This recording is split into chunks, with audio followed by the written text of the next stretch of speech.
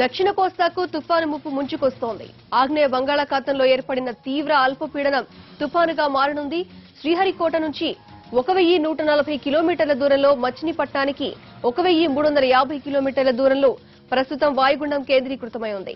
ఈ నెల 17న మధ్య కోస్తా వద్ద ఇది తీరం దాటనుంది. తీరం దాటే సమయంలో సముద్ర గాలులు గంటకు 100 నుంచి 110 కిలోమీటర్ల వేగంతో వీచే అవకాశం ఉంది. సముద్రంలో అలలు 6 మీటర్ల వరకు ఎగిసిపడే అవకాశం ఉంది. వాయుగుండం ప్రభావంతో ఆంధ్రప్రదేశ్లోని పలు జిల్లాల్లో విస్తారంగా వర్షాలు కురవనున్నాయి. ప్రకాశం, నెల్లూరు, చిత్తూరు జిల్లాల్లో భారీ వర్షాలు పడే అవకాశాలున్నాయి. ఈ నెల 16వ తేదీ వరకు తుపాను ప్రభావం కోస్తా జిల్లాలపై ఉంటుందని ఆర్టీజీఎస్ విభాగం హెచ్చరించింది.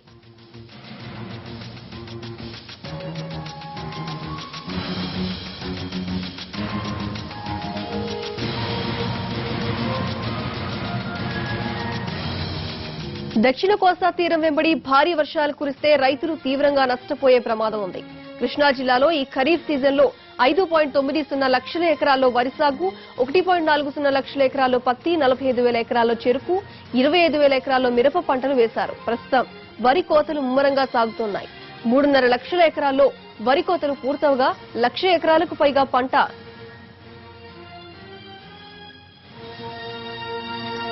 పనులపై ఉంది. ఇక రోడ్లపై ధాన్యాన్ని రైతులు ఆరబెట్టుకుంటున్నారు. ఆలస్యంగా నాట్లు వేసిన పొలాల్లోని పైరు కోతకు సిద్ధంగా ఉంది. ఇప్పుడు భారీ వర్షాలు కురిస్తే రైతులు తీవ్రంగా నష్టపోయే ప్రమాదం లేకపోలేదు.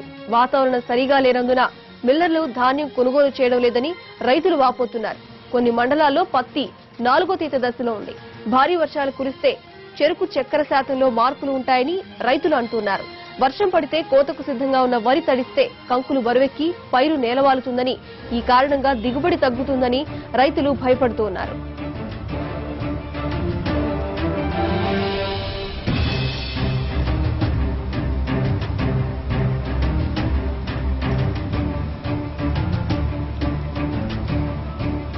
పలు చోట్ల వరి, పత్తి పంటలు నేలకొరిగాయి. కొనుగోలు కేంద్రాల్లో ఆరబెట్టిన ధాన్యం తడిసిపోయింది.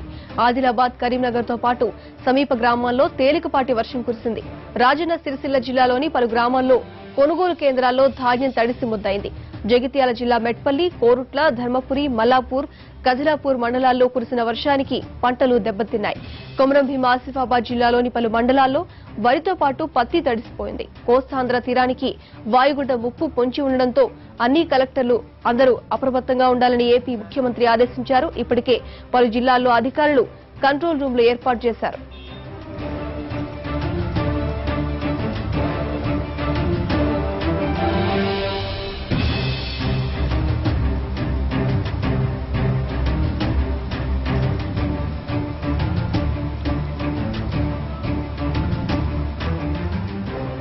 బంగాళాఖాతంలో ఏర్పడ్డ వాయుగుండం ప్రభావం హైదరాబాద్ పైన పడింది.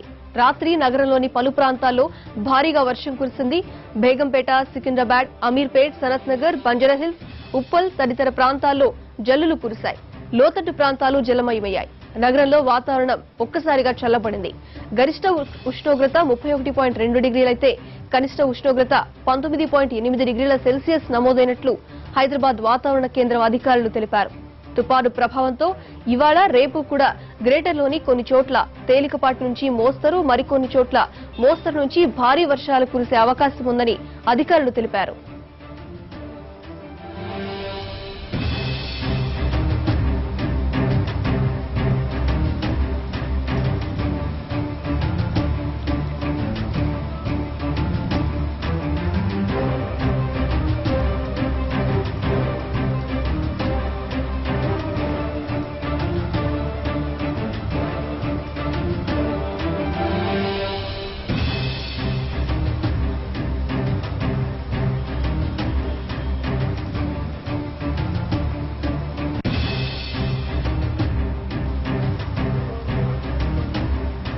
తుఫాను ప్రభావంపై మరింత సమాచారాన్ని మా ప్రతినిధి రవిశంకర్ విశాఖ నుంచి అందిస్తారు. రవిశంకర్, చెప్పండి, ప్రస్తుతం తుఫాను ఏర్పాట్లు ఏ విధంగా ఉన్నాయి, ఎక్కడి నుంచి ఎక్కడికి తీరం దాటింది, ప్రస్తుతం పరిస్థితి ఏ విధంగా ఉంది?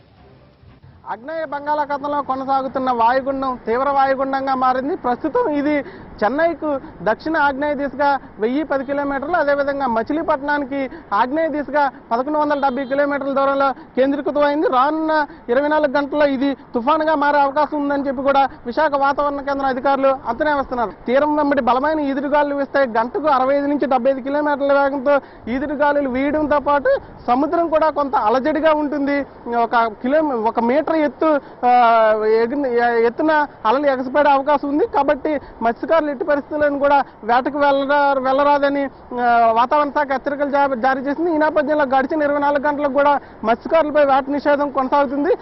ఏదైతే 15వ తేదీ రాత్రి లేదంటే 16వ తేదీన ఉదయాన్న ఇది ఏదంటే ఉత్తర తమిళనాడు అదేవిధంగా ఏపీ తీరం మధ్యన తీరం దాటే అవకాశం ఉంటుందని చెప్పి వాతావరణ శాఖ అంచనా వేస్తుంది. ఈ నేపథ్యంలో ఏదైతే ఉత్తర తమిళనాడుతో పాటు ఏపీ తీరంలో ఉన్న అన్ని జిల్లాల అధికారులను కూడా అప్రమత్తం చేయడం జరిగింది.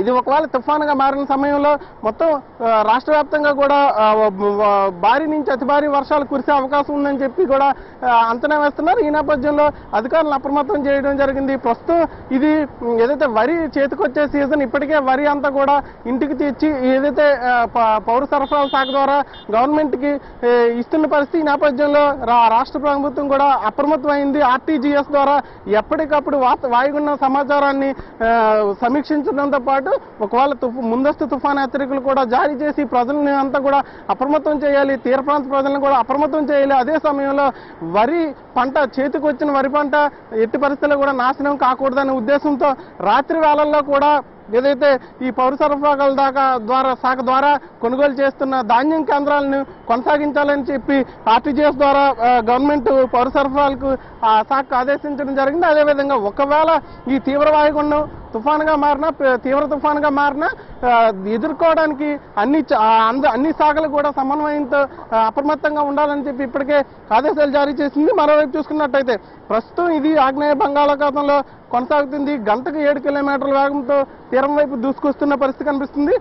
ప్రస్తుతం ఇది చెన్నైకి 1010 కిలోమీటర్లు, అదేవిధంగా మచిలీపట్నానికి 1170 కిలోమీటర్ల దూరంలో కొనసాగుతుంది. ఇది తీరం వైపు వచ్చి దూసుకొస్తుంది. మరోవైపు రానున్న 12 గంటల్లో ఇది తుఫానుగా కూడా మారే అవకాశం ఉన్నందున అందరూ కూడా అప్రమత్తంగా ఉండాలని చెప్పడం జరిగింది. అదే సమయంలో ఏదైతే తీవ్ర వాయుగుండం ప్రభావంతో సముద్రం అంతా కూడా కొంత రఫ్గా ఉన్న నేపథ్యంలో ఇప్పటికే ఏపీలోని అన్ని ప్రధాన పోర్టుల్లో కూడా 1వ నెంబరు ప్రమాద హెచ్చరిక కొనసాగుతూ ఉంది. మరోవైపు చూసుకున్నట్టయితే ఏదైతే తీర ప్రాంతాలు ఉండే జిల్లాల అధికారులను కూడా అంతా కూడా అప్రమత్తమైన పరిస్థితి. ఒకవేళ తుఫానుగా మారి సమయంలో ఈ రాష్ట్ర వ్యాప్తంగా కూడా భారీ నుంచి అతి భారీ వర్షాలు కురిసే అవకాశం ఉంది. అదేవిధంగా తీరం వెంబడి కూడా బలమైన ఈదురుగాలు వీసే అవకాశం ఉన్న నేపథ్యంలో ఎటువంటి విపత్కర పరిస్థితులైనా ఎదుర్కోవడానికైతే రాష్ట్ర యంత్రాంగం తయారుగా ఉందని చెప్పుకోవచ్చు. Camera person హరితో Srinibabu, NTV, Visakhapatnam.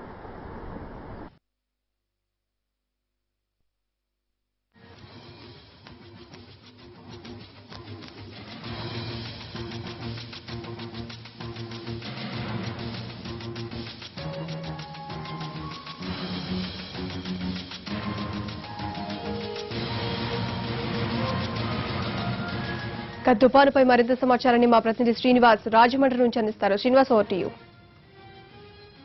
బంగాళాఖాతంలో ఏర్పడిన వాయుగుండం ఫెను తుఫానుగా మారుతున్న తరుణంలో తూర్పుగోదావరి జిల్లాలో అధికార యంత్రాంగాన్ని అంతా కూడా అప్రమత్తం కావడం జరిగింది. అయితే ఈ తుఫాను కారణంగా మొత్తం 3 రోజుల పాటు తూర్పుగోదావరి జిల్లాలోని వర్షాలు కురిసే అవకాశం ఉన్నదని చెప్పేసి వాతావరణ శాఖ ఇప్పటికే హెచ్చరికలు జారీ చేయడం జరిగింది. దీంతో అధికార యంత్రాంగం అంతా కూడా అప్రమత్తంగా ఉండాలని కూడా సూచించడం జరిగింది. దీంతో తూర్పుగోదావరి జిల్లా కలెక్టర్ కార్తికేయ మిశ్రా ఆధ్వర్యంలోని కానీ అలాగే ఎస్పీ విశాల్ గున్ని కూడా ఇద్దరు కూడా అధికార యంత్రాంగాన్ని పూర్తిగా అప్రమత్తం చేయడం జరిగింది. అయితే ఇక్కడ చూసినట్లయితే మొత్తం తూర్పుగోదావరి జిల్లాలోని 13 తీర మండలాల్లో కూడా ప్రత్యేక అధికారులను ఇక్కడ నియమించడం జరిగింది. తీర ప్రాంతాల్లో కూడా అన్ని ప్రాంతాల్లో కూడా అధికారుల యంత్రాంగాన్ని అంతటినీ కూడా అప్రమత్తం చేశారు. కలెక్టరేట్తో పాటు సబ్ కలెక్టర్ కార్యాలయంలోని, ఆర్డీఓ కార్యాలయంలో, మున్సిపాలిటీల్లోని అలాగే తహసీల్దార్ కార్యాలయాల్లో అన్ని కార్యాలయాల్లో కూడా ప్రత్యేకంగా కంట్రోల్ రూమ్లను ఏర్పాటు చేయడం జరిగింది. ఎక్కడైతే లోతట్టు ప్రాంతాలు ఉన్నాయో ఆ లోతట్టు ప్రాంతాల ప్రజలందరూ కూడా ఇప్పటికే ఇప్పటికే ఆ ఏరియాలో ప్రచారం చేసి వాళ్ళందరూ కూడా ప్రజలందరూ అప్రమత్తంగా ఉండాలని చెప్పి సూచించడం జరిగింది. ఒకవేళ భారీ వర్షాల కారణంగా ఎటువంటి పెను ప్రమాదం ఉన్నప్పటికీ కూడా వాళ్ళందరినీ కూడా లోతట్టు ప్రాంత ప్రజలను సురక్షిత ప్రాంతాలకి తరలించే విధంగా కూడా ఏర్పాట్లు చేయడం జరిగింది. ఇప్పటికే ఆ రెవెన్యూ అధికారులు కానీ పోలీసు అధికారులు కానీ తీర ప్రాంత మండలాల్లోని అన్ని ప్రాంతాల్లో కూడా పర్యటించి అక్కడ ఈ తుఫానుకు సంబంధించి ఏ విధంగా ఉన్నదనే దాని మీద అక్కడ పరిశీలించడం కూడా ఇప్పటికే జరిగింది. అయితే ఇక్కడ మొత్తం చూసినట్లయితే తూర్పు గోదావరి జిల్లాలోని 13 మండలాలు ఈ సముద్ర తీర ప్రాంతంలో ఆనుకుని ఉన్నాయి. అంటే వీటితో పాటు మరో 13 మండలాల్లో కూడా ఇట్లా ఆనుకుని ఉన్న మండలాల్లో కూడా అధికారులందరూ కూడా అప్రమత్తంగా ఉండాలని చెప్పేసి ఇప్పటికే సూచనలు జారీ చేయడం జరిగింది. అయితే ఇప్పటికే చూసినట్లయితే ఈ తుఫాను కారణంగా ఇప్పటికే కాకినాడ పోర్ట్లోని ఇప్పుడు మొదటి ప్రమాద హెచ్చరికను జారీ చేయడం జరిగింది. అలాగే రెండో ప్రమాద హెచ్చరికను కూడా జారీ చేసే అవకాశాలు ఉన్నట్లుగా అధికారులు చెప్పడం జరుగుతున్నది. అయితే వాతావరణంలో పెను మార్పులు సంభవించి భారీ వర్షాలు కురిసే అవకాశాలు కూడా ఉంటాయని చెప్పేసి వాతావరణ శాఖ హెచ్చరించడం జరిగింది. దీంతో మత్స్యకారులు ఎవరు కూడా వేటకు వెళ్ళవద్దని వేటకి వెళ్ళకుండా కూడా నిషేధించడం జరిగింది. మత్స్యకారులందరికీ కూడా ఇప్పటికే హెచ్చరికలు జారీ చేయడంతో అన్ని కూడా బోట్లన్నీ కూడా తీర ప్రాంతాల్లోనే నిలిచిపోవడం కూడా జరిగింది. అయితే కొంతమంది మత్స్యకారులు వేటకు వెళ్ళిన వాళ్ళు కూడా వెంటనే తిరిగి రావాలని చెప్పేసి వాళ్ళకు కూడా సమాచారం అందించడం జరిగింది. వాళ్ళందరూ కూడా ఇప్పటికే కొంతమంది తీరానికి చేరుకుంటున్నట్టుగా కూడా సమాచారాలు అందడం జరుగుతున్నది. అయితే ప్రధానంగా చూసినట్లయితే తూర్పు గోదావరి జిల్లాలోని ఉప్పాడ తీర ప్రాంతంలోని కూడా కొద్దిగా డామేజ్ అయ్యే అవకాశాలు ఉన్నాయి. అక్కడ రోడ్ల పైకి కూడా ఈ కెరటాలు ఎగిసిబడి మొత్తం అక్కడ డామేజ్ అయ్యే అవకాశం ఉన్నన్నా అక్కడ వెంటనే సాగు చర్యలు చేపట్టడం కానీ అలాగే రాళ్లు అవి కూడా అక్కడ వేసి ఎటువంటి సముద్రాల్లో కూడా బయటికి చొచ్చుకు రాకుండా ఉండే విధంగా ఏర్పాట్లు చేయడం జరిగింది. అయితే ఇప్పుడు సముద్ర తీర ప్రాంతంలో చూసినట్లయితే మొత్తం కూడా అల్లకల్లాలంగా ఉన్నది. మొత్తం తూర్పుగోదావరి జిల్లాలోని 13 ప్రాంతాల్లో కూడా కాకినాడతో పాటు అన్ని ప్రాంతాల్లో కూడా అల్లకల్లాలంగా ఉన్నది. పూర్తిగా అధికార యంత్రాంగం అంతా కూడా అప్రమత్తమయ్యి ఎప్పటికప్పుడు సహాయ చర్యలు అందించే విధంగా సిద్ధం కావడం కూడా జరిగింది. కెమెరామెన్ ఎస్ఎస్ కుమార్తో శ్రీనివాస్, NTV తూర్పుగోదావరి జిల్లా.